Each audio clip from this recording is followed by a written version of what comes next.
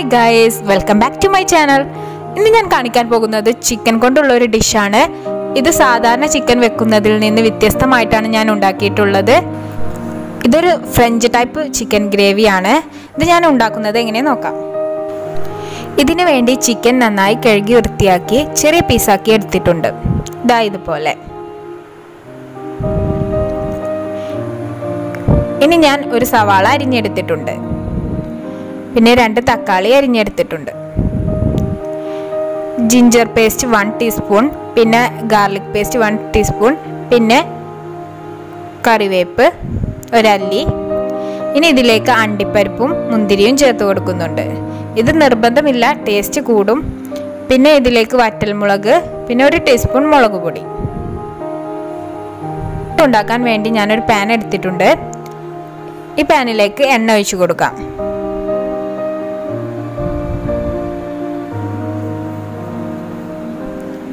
ഈ എണ്ണ ചൂടായി വരുമ്പോൾ ഇതിലേക്ക് അണ്ടിപ്പരിപ്പ് ഇട്ട് കൊടുക്കാം.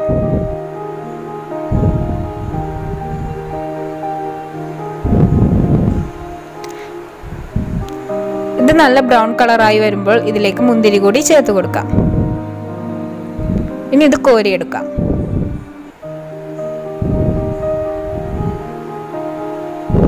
ഇനി ഇതിലേക്ക് സവാള ചേർത്ത് കൊടുക്കാം.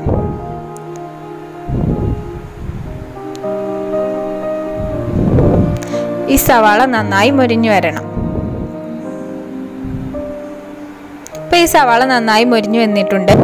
ഇനി ഇതിലേക്ക് വറ്റൽമുളക് ചേർത്ത് കൊടുക്കാം.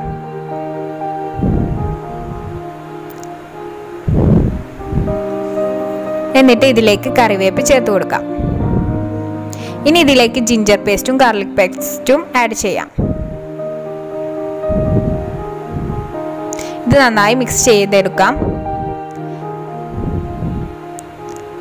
ഇനി ഇതിലേക്ക് മുളക് പൊടി ആഡ് ചെയ്യാം. ഇത് നന്നായി മിക്സ് ചെയ്തെടുക്കാം. ഇനി നമുക്ക് ഇതിലേക്ക് വറുത്ത് കോരി വെച്ച അണ്ടിപ്പരിപ്പ് മുന്തിരിയും ചേർത്ത് കൊടുക്കാം. ഇനി ആവശ്യത്തിനുള്ള ഉപ്പും കൂടി ചേർത്ത് നന്നായി ഇളക്കി കൊടുക്കുക.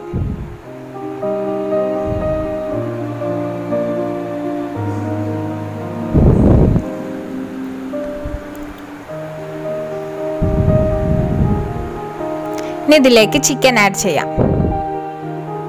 ഇത് നന്നായി മിക്സ് ചെയ്യാം.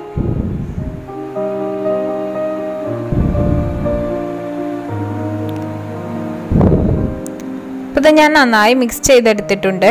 ഇനി ചിക്കൻ വെന്ത് വരുന്നതിന് വേണ്ടി കുറച്ച് നേരം അടച്ചു വെക്കാം. ഇപ്പോൾ ഈ ചിക്കൻ വെന്ത് ഇതിലത്തെ വെള്ളമെല്ലാം വറ്റി കഴിഞ്ഞു. ഇനി ഇതിലേക്ക് തക്കാളി ചേർത്ത് കൊടുക്കാം.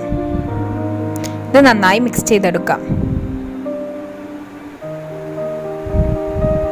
ഇനി തക്കാളി വേകുന്നതിന് വേണ്ടിയിട്ട് ഇത് കുറച്ച് നേരം അടച്ചു വെക്കാം. ഇപ്പോൾ തക്കാളിയൊക്കെ വെന്ത് വന്നിട്ടുണ്ട്. നമ്മുടെ ഫ്രഞ്ച് ടൈപ്പ് ചിക്കൻ ഗ്രേവി റെഡിയായി കഴിഞ്ഞു. ഇനി ഇതൊരു പ്ലേറ്റിലോട്ട് മാറ്റാം.